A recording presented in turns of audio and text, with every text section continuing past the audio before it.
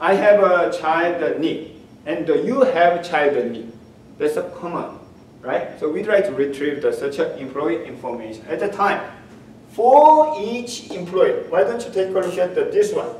ESSN is the same as E.SSN. ESSN is in the dependent, right? But this E.SSN is in the employee. So in other words, for each employee, we'd like to learn this one. There's no way to execute the inner query first. Okay? This is called correlated query. Correlated nested query. It's this one and inside is related. How can we execute this one? For each employee and execute this one. Next employee, execute this one. Next employee, execute this one. Okay? However, mostly this query can be implemented by join operation. So, where the ESSN is coming here? ESSN is, you mean this one? Yeah. ESSN is from here. No, ESSN is from here. Okay, dependent. ESSN is same, and his first name is the same. Okay. So this can be implemented by join operation. Then join operation will access the data such a pattern. One employee, then next. One employee, then next. Okay, that is called nested loop join. We will learn in the query optimization, query processing. That is called similar as this one. For each, access this one. Okay. But you reckon in Oracle provide the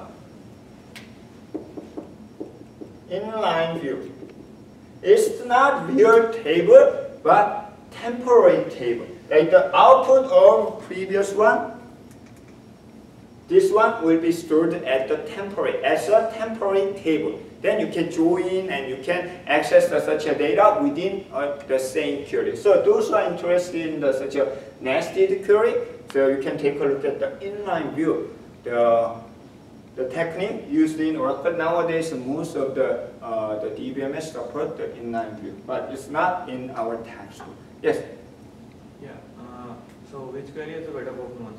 Like we can perform same operation using performance. You mean the performance? Yeah, join or nested query. The join. When you join the two tables like the employee and the dependent with the disjoin operation, you don't know how to access the data yet. There are a lot. For example, it looks like when you travel New York and Boston together, okay? So you just express, I'd like to travel New York and Boston. There are a bunch of different ways. First you can go to the New York, then Boston. First you can go to the Boston, then New York. How can you go to Boston? You can take the train, you can take the flight, you can take the taxi or drive by yourself. So that is just the join operation. But this one, in your itinerary, you can specify first going to the New York, then Boston. So this is already fixed how to access data. We are not sure whether this is the best way, but in the join operation, it's just to show I'm traveling New York and Boston, then query optimizer will find the best way. And we will see details about that later. So this kind of query is not much used in real life system. But because of inline view, you'd better understanding what is the nested query. So this is exactly the same as the previous one. So we can use the join operation instead of the nested query. But we don't know how to access the data using the join operation. Query optimizer will determine.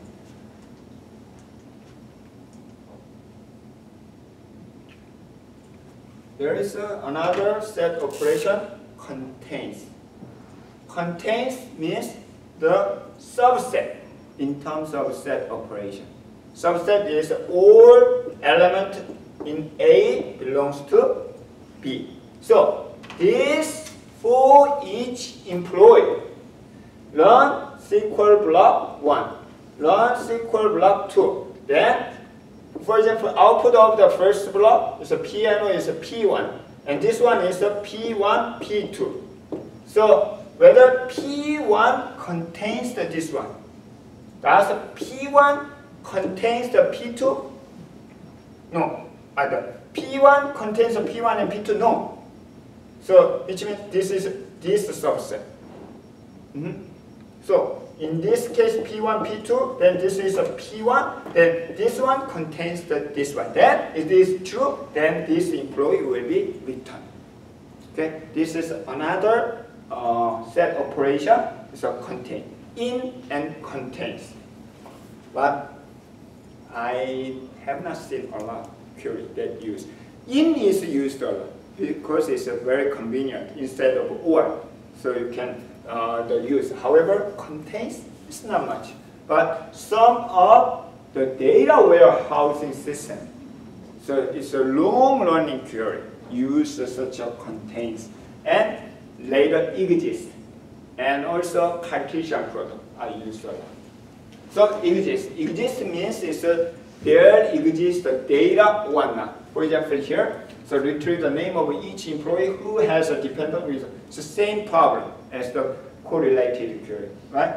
So for each employee, we are going to check whether there exists a dependent which is the same as other. Same. The other employee whose dependent is the same as me, okay, employee. So there, if there exists, this is true, so first name will be returned. If not exists, there's no dependent whose the first name is the same, then not returned. So at the time you can use the exist. Opposite of the exist is not exist. Not exist is in case this is the null data, then which is true, then return. If there is a data not exist, it's not true, so not return.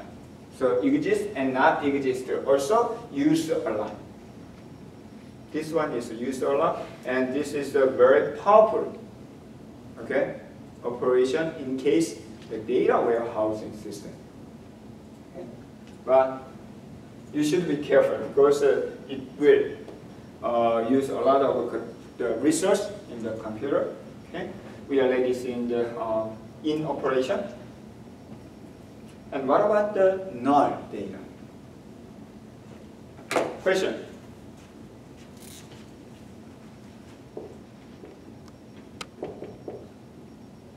Does it make sense? Null is equal to null? It makes sense, but it's not going to work.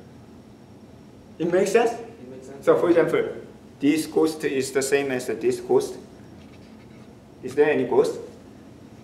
No. How can you compare not existing thing? So it doesn't make sense. It's the same thing. Null means not existing. You cannot compare, you cannot count, you cannot do anything. But we want to know the attribute value, whether there is a value or not. So we decide to use the null to represent such a data. So to do that, we can use is null or is not null. So in case there exists the data, there is no data, is null will be true. So will be returned. If we want to opposite, not null. In case is not null, then will be returned.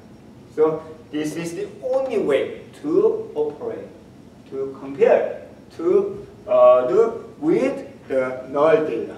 Okay? However, physical internal data structure null occupy the space. Why? Because anyway, you need to use the space to represent a new element or the whatever, the null pointer or the special character. So it wastes of the space sometimes if you have a lot of null value. Okay, then the join. We can use this directly join, natural join, left outer join, right outer join, or cross join, or full join. Instead of the join operation, we can use left outer join. Not with, it's on. Last time, it's on. Then join condition. We do not have where condition here. Instead, using the from close, we can join two tables, which is not popularly used, but it's a standard. There might be no problem. Most of DBMS accept such a notation to join the table. okay to table join. However, 3, 4, 5, 6 table joins, it will be much more complicated. Okay? But clearly you can understand what is a join condition and which one is a driving table. Driving table means which one will be the first one and the second one, driven table. Professor, Yes. is there any difference between the while condition and the ground condition? While condition you mean? While? Where? Where condition, no difference. This is the same thing. Okay, output is the same but different notation. But when do I use while? When do you use going? It's your preference. Okay, so somebody likes it this way, somebody likes it this way. But in my case, I like that this way is clear. But this one is sometimes too many keyword, reserved word. So it's not easy to understand. Also, in this case, you explicitly specify for employee, join with the employees. Employee join with the department. You specify the order. Okay? Sometimes that will be slower than opposite. So this one gives the more chance for query optimizer. Select the best query. Yes? So what happens if we define different kind of outer joins? Like this is gonna. Then output will be different. Yes, so we can use that one. Oh, in this case, that's a good question because this is not the outer join. So, this one is not the same. Good question. Because in this case, it's a left outer join, which means all employee will be listed. Then the supervisor name will be there. But the last one, James Book, does not have the. So this one does not have the James Book, but this one has the James Book, right? To make them same, so SSM, you can add the plus sign for the left outer join, which means all S side, S is the supervisor, supervisor will be added even though that is null. Okay, so this is the left outer join. Don't be confused.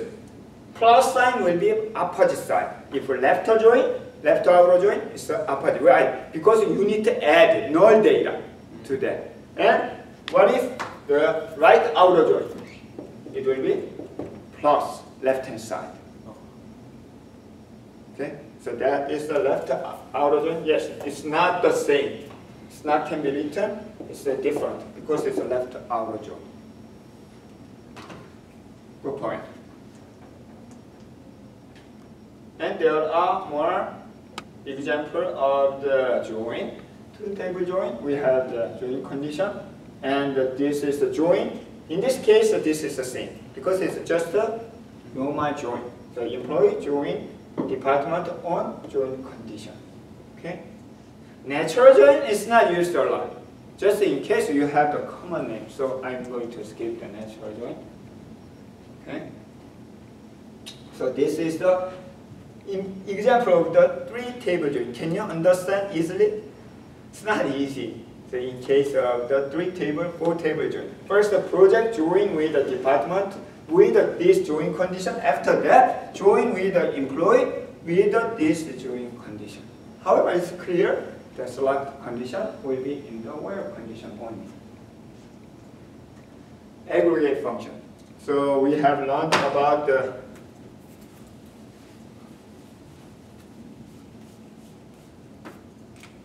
this one and grouping factor and count, which means so for each department how many employees, SSN.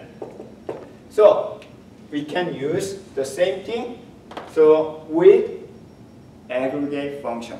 What kind of aggregate function? Max, minimum, and average, and sum, count.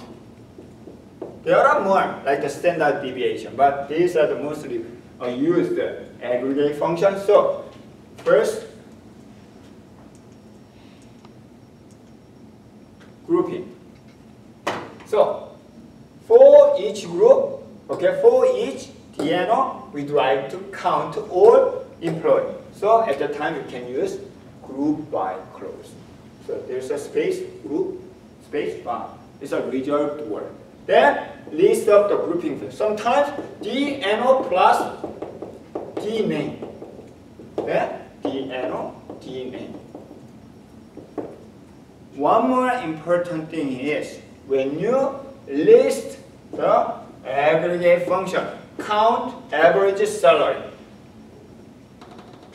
we are going to add the grouping factor in addition to the aggregate function. Why? Why? If we omit this part, we don't know which count is this. Because if you list out only count and average, we don't know which count of this, the department number one, how many, we don't know. So because of that, always grouping factor, group by. This one is the same as here. It was error, old version of DBMS. Nowadays, they allow without this, you can list out, but practically no way to find which one is which. Okay, so strongly suggest to use synchronize group by factor and select list. Even though this is not in the list, you need to do that. What does that mean? Asterisk. Salary is okay. So we can calculate the average of salary. Count. Asterisk. Or automatically it use primary key. Okay, key will be used. Asterisk means key. Why? Because number of all tuple is the same as number of primary key. Okay, primary key will be used. One more thing.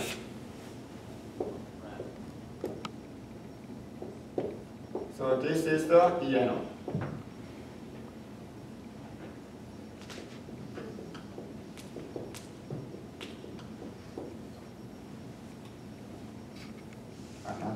It's not a good example.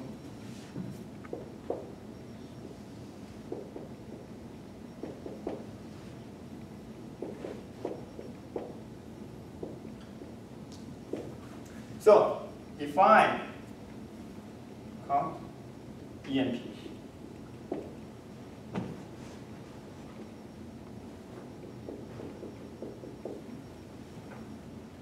What will be the output of the count asterisk? 4. What about DNO? 4. What about EMP? 4. 3. It's okay. Later we will check. What about the average of employee? Average. 20? 15?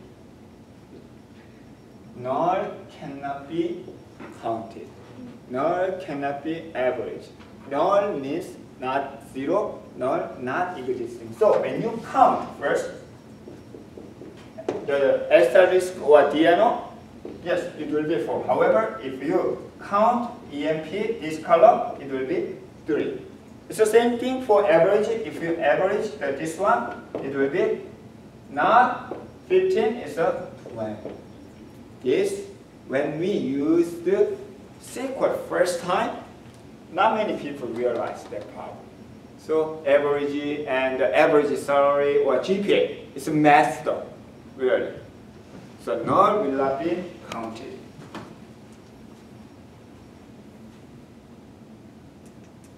So what if there is no grouping factor in this case, which means employee and department will be one group. Do you remember? Without grouping factor, which means input will be entire group, one group. That is this one. It's not error. This is the same thing. Count all employee. Count all the employee who is satisfied with this one. In case of grouping, we can specify the group by. What if I'd like to return only whose number of employee is bigger than 2? So where count is bigger than 2, it's not working. Why? This where condition is a select condition. Select condition is before grouping or after grouping. It's a before grouping. You select the data, then group by, make the group. First select the, from the employee, select the whose salary is more than 100. Okay, first check the 100, higher than 100. Then group by department, then the calculate. So we cannot count before grouping. So it should be after grouping. Because of that, we have another clause is having. Having is the condition of group. Because it's after grouping. So count. This is the most missed part of the beginner when you learn the sequence. So this condition is not the select condition. This condition is after grouping. So we have the special clause that is a having. So having is the after grouping, like this one. Having after grouping count higher than 2. Then return. SQL, I think I probably mentioned about the benefit of using SQL. SQL, when I learned the C language first time, how many of you learned the C language or C++? What is the most difficult part of learning the C? Pointer. Because of that, string. Actually, there is no data type in C. String is nothing but array, pointer. So very hard to manage the string. Compare the two string last name. No, you need to check element by array until null pointer. So because of that, SQL provides very nice, convenient string management function. That is the like. So for example, address that includes the Houston. Left hand side, percentile, anything. Right hand side, percentile means anything. So if you eliminate this part, ending with Houston, Texas. If you remove this part, beginning with the Houston, Texas. Both sides, if you have, that is the include the Houston, Texas. So you can use the like function, like operator, only for string. Like will be used for only SQL. Also, underbar means for each byte. So in this case, 1, 2, 3, 4, 5, 6, 7. Eighth byte should be 5. Other is okay, but you can check the number of bytes, the location of the data using underbar. Definitely, you can use any arithmetic operation plus minus multiply and division in the column, the select. Okay, so you can just, if you want to increase your salary by 10%, 1.1 times the salary. That's a 10% increase of your salary. Okay, you can directly use. But if I wanna list of the data, because when you select the data will be selected as it is in the database system. It's not sorted. It's just as it is. But sometimes you want to list up by the ascending order, descending order, or alphabetical order. This frequently happen. Or recently reviewed the data, or at that time we can use order by the column. Just a straightforward. What does it mean? 2 column? Order by D name first, then the LA. Ascending, descending. Ascending is the default. If you do not specify anything, it will be automatically ascending. But if you wanna descending, DESC. Okay? Alright, ascending is A to Z is the default. But if you want the opposite, then you can specify the DESC. So how can we use DSC? Divide DESC. It's a descending order. Then, this is a quick summary of everything that we covered today. Select from, these are the mandatory, and where is the condition, what kind of condition, select condition, and join condition. Also, join can be implemented in the front, the join with on. In case of a grouping factor, you can use the group by. Be careful, grouping factor should be existing in the attribute list selection. And if you have any condition for the grouping factor having, and order by will be useful to arrange the data by the specific column. Any question? It doesn't take a time because we learn relational algebra first. Okay, this is just implement. They are slightly different, like the duplicate data, okay, or the some union operation. So otherwise, it is mostly same as that. Then, not only just select the data, as you learned in your data structure course, there are 4 basic operations in any data structure. One is a fetch. Fetch is select, update, delete, update or modify, and delete and insert data. Okay, so database language SQL also provide insert, delete, update operation. So let's see the insert. The keyword is insert into table name and specify the values. Okay. Then after that, inside the parentheses, this value is the corresponding column of employee. It should be the same order as what you create. When you create the first name, middle initial, last name, the social security number is the same order. However, if you want to specify, I want to insert only first name, last name, social security number. After employee, you need to specify the column name. It can be different from what you create. So, like the first name, last name, social security number, value is the same thing, but you should follow this order to insert the data. However, what if employee has the other constraint, 40 or none? You should follow. If you do not satisfy with such a condition, constraint, you cannot insert the data. Okay? So that is the, also any SQL statement end with semicolon.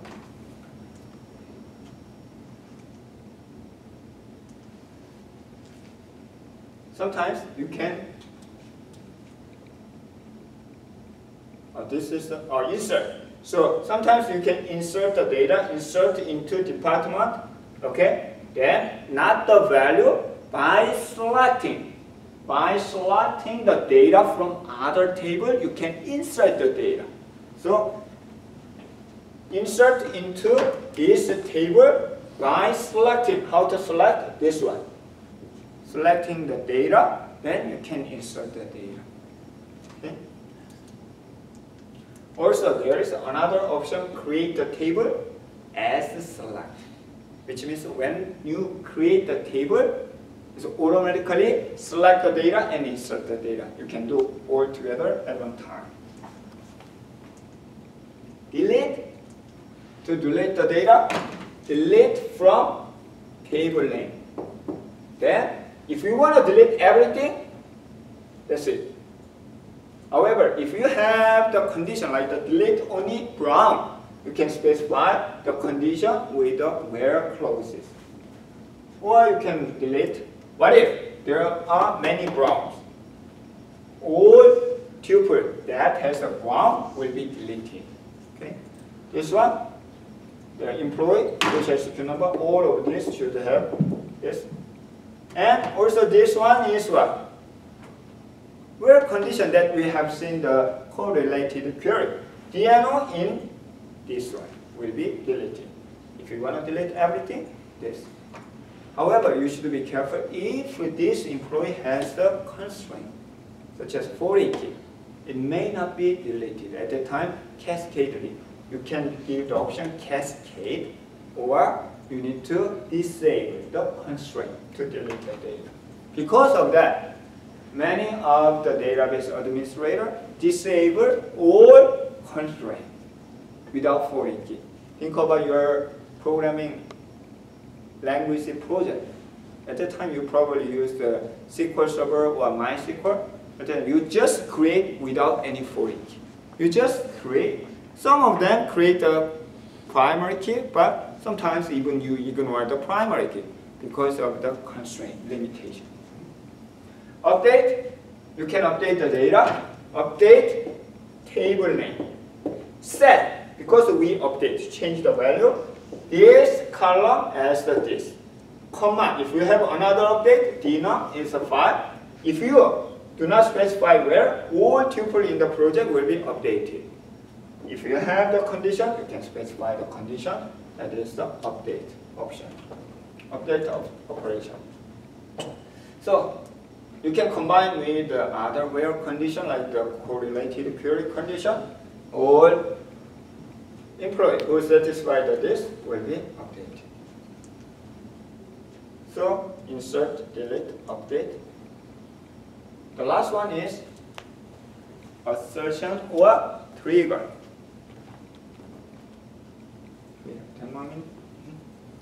What is assertion or trigger? So sometimes we have user-defined, customized constraint.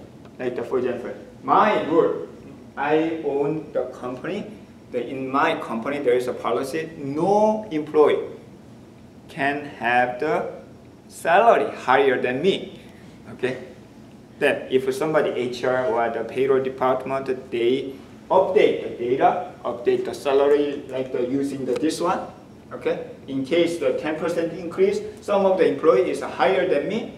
So you need to check every time. No, it's not convenient. So if that is your constraint in your data domain specific constraint, at that time, we will create assertion. Mostly it's implemented as trigger nowadays. So it's not different. Create the trigger, create the assertion. What does that mean, trigger? If you pull the trigger and bang, right?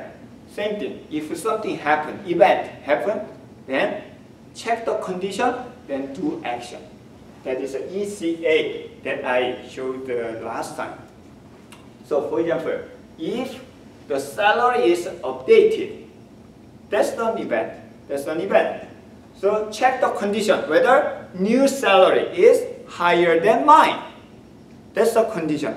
If yes, then fire him.